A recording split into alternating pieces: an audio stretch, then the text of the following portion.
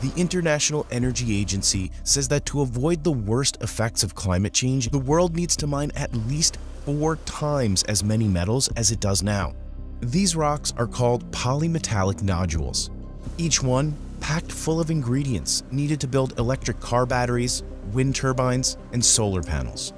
22 companies and governments have contracts to explore deep-sea mining in international waters, but experts told us that could impact sea life down below.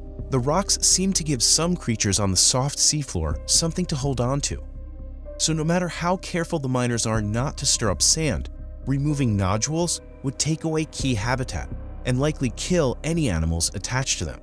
Many of the species in the habitat haven't been found anywhere else on Earth. We can't really predict the scale of species extinctions that would come from that much mining, but it could be significant.